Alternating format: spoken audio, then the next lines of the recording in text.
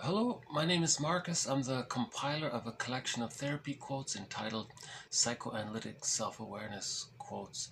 This is TQ 274 to 278. Therapy quote number 274. By projecting or responsibility shifting one's undesirable mental emotional notions onto another person, the individual is defended against having to be aware of and accountable to their own thought process. So projection deals with anxiety. If there's something about us that we are not aware of, but it's a part of us, we may just say it. We might just like assign it to somebody else, or attribute it to someone else, or like call it projection, like in the movie theater, you're projecting onto the screen, so you're projecting onto someone else something that's in you. That's called a mirror defense. You're creating this mirror, like the screen. You're projecting onto the screen or projecting onto the other person. That person is a kind of like a mirror, and it's there to help you get in touch with what you're disavowing in yourself, rejecting in yourself, not wanting to feel within yourself, or admit that it being a part of yourself. So that's called projecting. He originally called, so I'm calling it responsibility shifting, because you're responsible. That's the moral revolution. We're responsible for assimilating, owning, getting to know our disowned, what we've disowned, or what we had to disown to survive our childhood. But as an adult, we're responsible for being aware of what's going on. Actually, the quote was originally blame shifting, but I didn't like that phrase. I thought there's something off with that.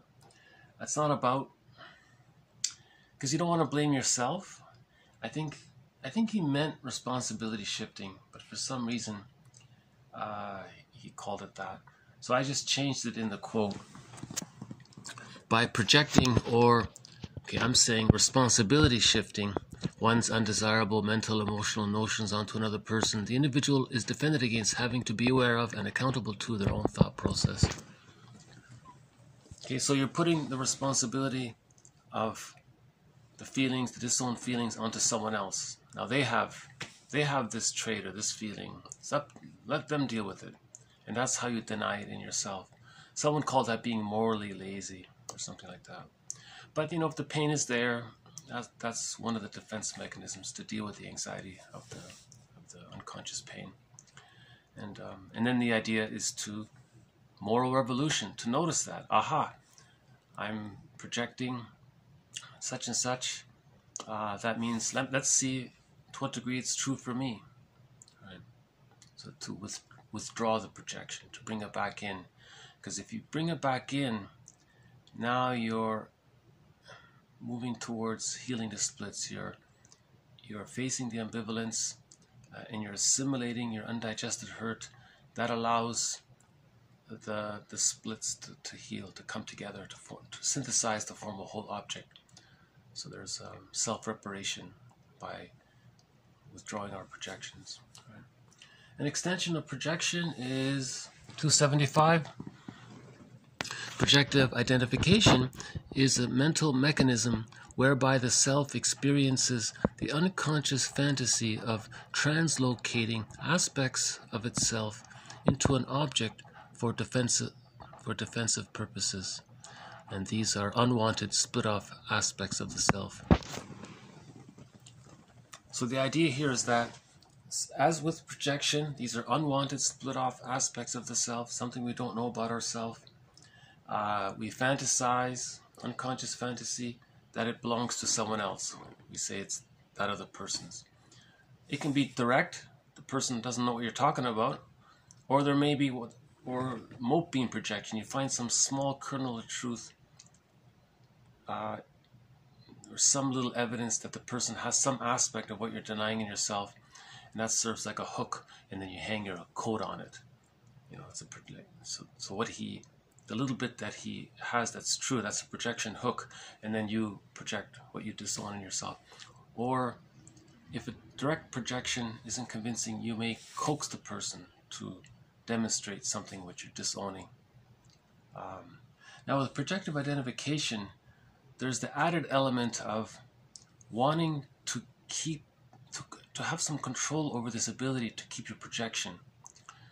So the theory is, if you can control the other person's fantasy, if you can control your fantasy that the other person possesses this trait, then you're controlling the thing that you're denying. And in the process of doing this, to accomplish this, the person may want to control the other person, thereby controlling the thing he's denying. Right? So if he's denying whatever it is,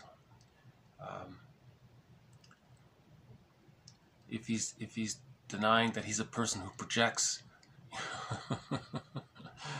he'll make himself, he'll accuse the other of saying you project, and then, but everyone projects a little bit, so he can convince himself, see, you're a projector, I'm not the projector, you know, or he'll cherry pick and try to rationalize or interpret something he does as him projecting. See, you're the projector. So if he can control his fantasy, he can control what he's denying, and thereby preserve the split. Because the split it's too painful to bring it together. Splitting precludes mourning. Splitting precludes happiness. Unhappiness is a malady of the personal synthesis. Splitting is a malady. So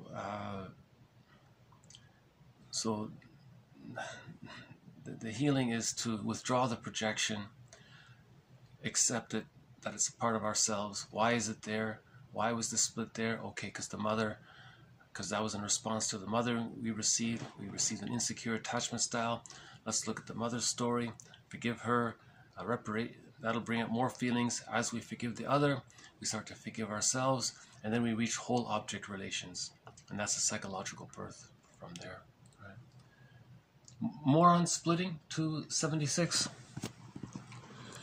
Splitting contributes to an unrealistic view of the world in which people are felt to be all good or all bad. A major contributor of intolerance and prejudice, maturing consists of the capacity to tolerate ambivalence. So here again is the reference to the idea that splitting is meant to be an existential hearsay by the age of 3.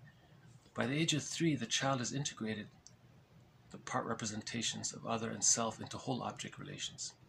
And then he no longer has these extreme opinions. It's either all this or it's all that.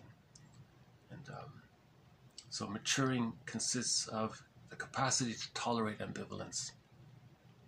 So the splits are coming together. Mother was an ordinary person caught in her existential dilemma. There were some good things that came from her. There were some hurtful things that came from her. Put it together to see the person as a whole person, rather than fantasize that she's either a goddess or a demon. You know, like that's the splitting, right? Jekyll and Hyde phenomena, so on. Remember, splitting precludes mourning. You see, a person doesn't mourn because the negative feelings are too strong. That's what creates the splitting. If the negative memories are too strong, the person has to split it off, disassociate it.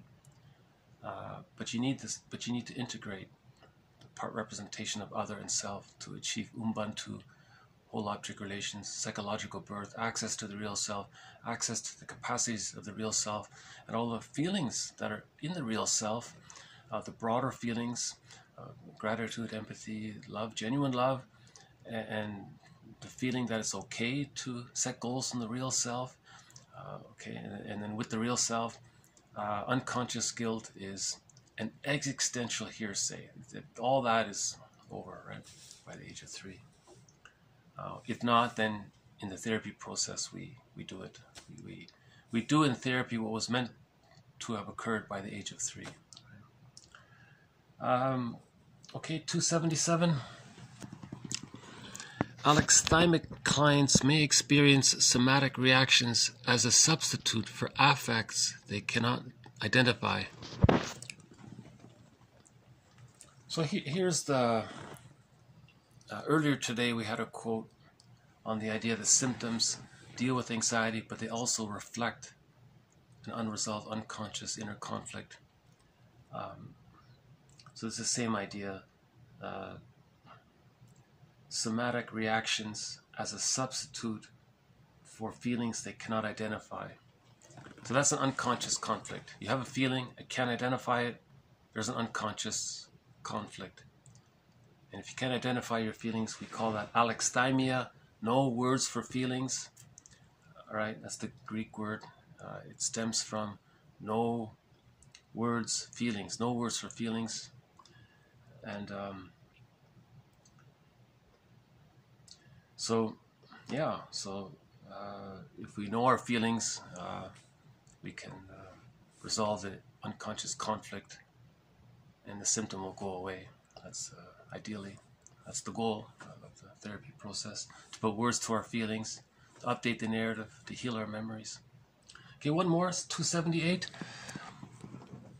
The child's neurosis, the basic defense being identification with the aggressor. So here again, reference to the idea that if the trauma is too great, the child copes with the rejecting mother by identifying with her in an attempt to control it or master it. So if the child has identified with the aggressor, if he gives up his own identity and becomes like her, that's a developmental trauma. Repetition compulsion goes awry. And that's dysfunctional baby behavior, and she calls it the child's neurosis. If the mother provides a secure attachment, this doesn't happen. The child is free to separate, individuate, and find himself. If the child is too impinging, the child has no chance to do so. He's too focused on the mother, hypervigilant. What does the mother want? How do I be safe? So now, ultimately, that can reach the point where the child just kind of gives up and just identifies with the mother. That's a very hard situation. People with a narcissistic pattern are considered in that state. They've identified with the aggressor. They are the mother psychically, right? So somehow. That doesn't mean everybody who once in a while says something and it reminds them of that being just like what their parents said. That doesn't necessarily mean they identified with the aggressor. That could just be a memory or something. But so the theory here is from birth to symbiosis. That's the extended womb. Remember, humans come out of the womb too early. So from birth to 6 months, that's the extended womb, called the stage of symbiosis. The baby doesn't know where he ends and his mother begins, and it's as if maybe the baby thinks the mother's like the womb still, like it's an extended womb. He hasn't fully differentiated himself and his mother as being separate people. So during that time, if the mother's thoughts are impinging on the baby, and the baby doesn't really know who's who or what, it's easy for her thoughts to become part of his psyche, and then he ends up incorporating those thoughts into his way of thinking. You see, that's called identification with the aggressor. And then that's an insecure attachment style right there. So he will develop in other aspects cognitively. He can become an engineer and all that, but psychically he still may be caught with an insecure attachment style. In relationships, that manifests in dysfunctional relationships. It could be the marriage that's conflict habituated, the hostile dependent relationship, so the emotional cutoff marriage or the emotional divorce marriage. They're married but they're emotionally divorced kind of thing. Or they find some kind of marriage of convenience kind of arrangement. It doesn't have that marriage being like fine wine, getting better and better. You don't see these couples making I statements, because if in a dysfunctional marriage, if someone makes an I statement, the other one projects rejecting mother onto the person. They think they're being criticized, and then the argument's back on, because they're caught in the repetition compulsion of not getting their symbiotic needs met. Right. So the choice is always there. Either we repeat or we stop and talk about it and heal. Repeat or heal. Something like that. Yeah, one author says something to that effect. We have a choice to either be Sisyphus and or let's talk about it and let's work towards facing the ambivalence, and let's repair the image we have of the other, and by doing so we repair the image we have of ourselves. Other reparation leads to self-reparation. That leads to the psychological worth and access to the real self. Right? Yeah. So I'll just do a quick zip through. By projecting or responsibility shifting one's undesirable mental or emotional notions onto another person, the individual is defended against having to be aware of and accountable to their own thought process. Projective identification is a mental mechanism whereby the self experiences the unconscious fantasy of translocating aspects of itself into an object for defensive purposes. These are unwanted split-off aspects of the self. Splitting contributes to an unrealistic view of the world in which people are felt to be all good or all bad, a major contributor of intolerance and prejudice. Maturing consists of the capacity to tolerate ambivalence. Alexithymic clients may experience somatic reactions as a substitute for affects they cannot identify. The child's neurosis, the basic defense being identification with the aggressor. Yeah, heavy topics, huh? It's heavy stuff, huh? Yeah, projection, splitting, alexithymia, somatic symptoms being an expression of unconscious conflict, and then the baby not being allowed to go through the separation individuation process because he's caught in the arrested development of an insecure attachment style where he had to, quote, identify with his mother. That's the theory of, that's called a defense mechanism. How does the baby deal with the mother's rejecting thoughts and difficult thoughts? The theory is the baby can't. He can split it off and disassociate it to some degree, but it might reach a point where the baby, it becomes too much, and most of the baby's mind is now those negative thoughts. That's the narcissistic pattern. So you can see how people with the narcissistic pattern are often cynical and all that, right? So they're caught in the insecure attachment style. Right. So pause it here for now. So thank you very much. This has been TQ 274 to 278. More to follow. Thank you. Bye for now.